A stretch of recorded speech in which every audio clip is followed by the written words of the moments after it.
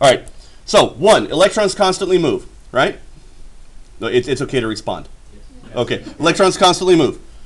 Okay, they're never in one place all the time. 2, they're restricted. Electrons of a particular energy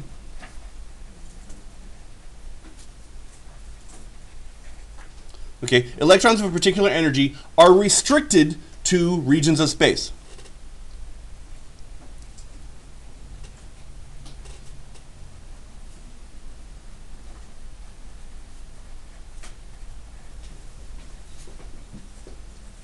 Okay, or regions of probability space, I should say.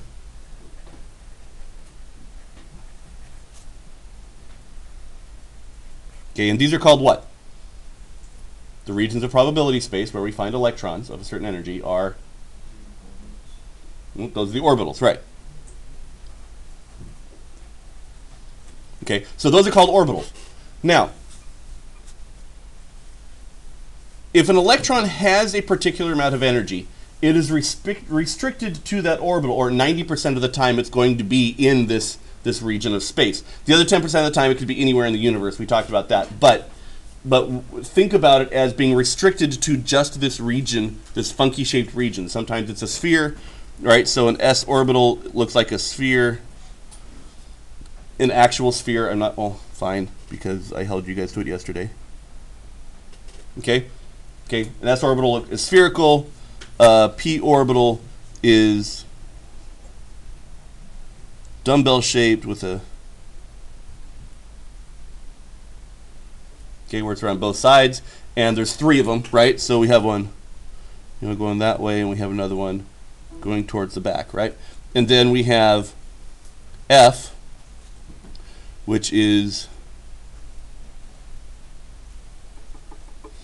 kind of looks like that, okay, except for the 5th one, which looks like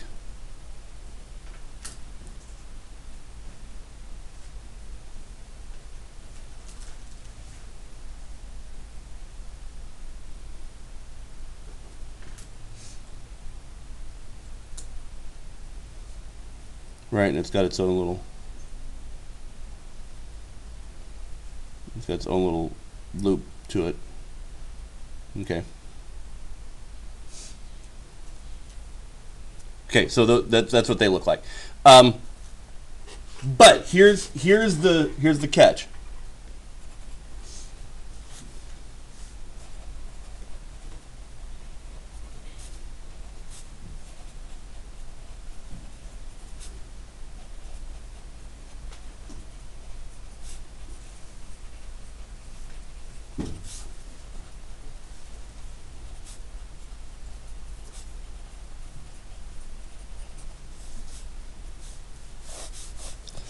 That the orbitals share physical locations around the nucleus.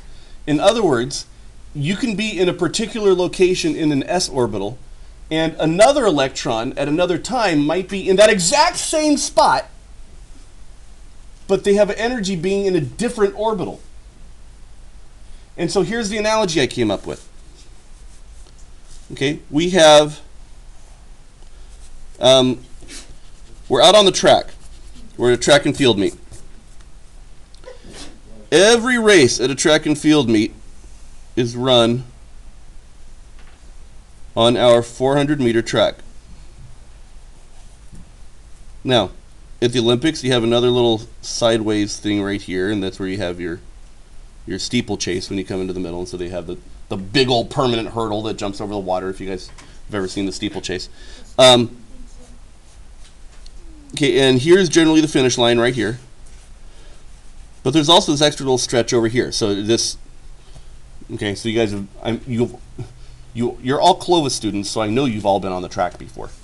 Okay, that's what happens at PE. Everyone gets to go to the track. So, all these runners that use this track have their own different events, right? Okay, however, this is the finish line, which means that if you're a 100-meter runner, you're going to start here, and you're going to finish there. If you're an 800-meter runner, you actually have a staggered start along here, and then you run around the track twice, and you finish here. Okay, if you're a 3,000 meter runner, okay, you have your own start. You're starting over here, and you run around 7 times, and you have that last 200 meters to finish. Okay, for your 3,000 meters. All right. Okay, once around the track is too much for me, but I'm 30 feet by 30 feet. My sport is played on a 30-foot square, so that's about all the running I feel like I need to do.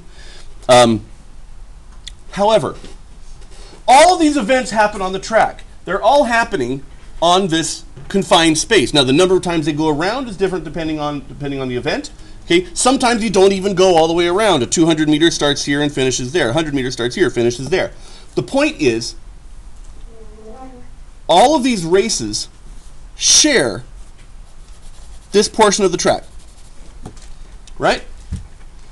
They all have this one portion of the track that every single race runs through. Yeah? Follow me there? So, no matter what race you're running, there's still a physical portion of what's going on that every single person is going to be running through.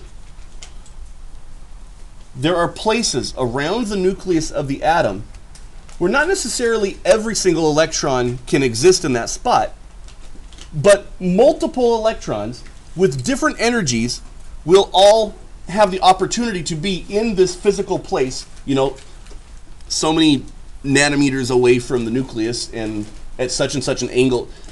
That particular place, any number of electrons can actually be there, even though the rest of the time they're restricted to the shape of their orbital. You follow me here? An 800 meter runner is going to pass through here sometimes, even though he's restricted to just 2 laps. Your 100 meter runner is going to pass through here, even though his race is just run right here.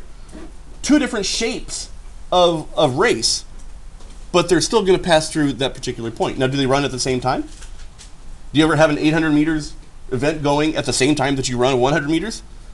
That could cause problems, I would imagine, okay, with runners running into each other. So electrons don't actually run into each other, okay, but the possibility of an electron being right there, okay, it exists. And you could have an s orbital, or that could be, he could be in a p orbital, or he could be in a 3p orbital, or he could be in a a 4d orbital. But if he's that spot might be included in multiple orbitals.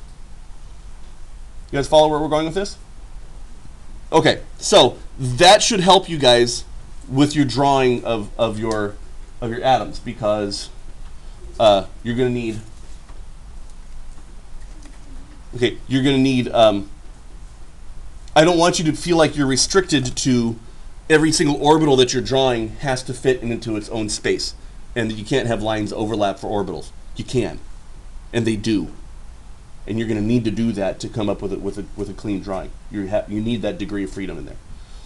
Okay, so that's an important concept that I wanted to make sure you guys had for your atom drawings.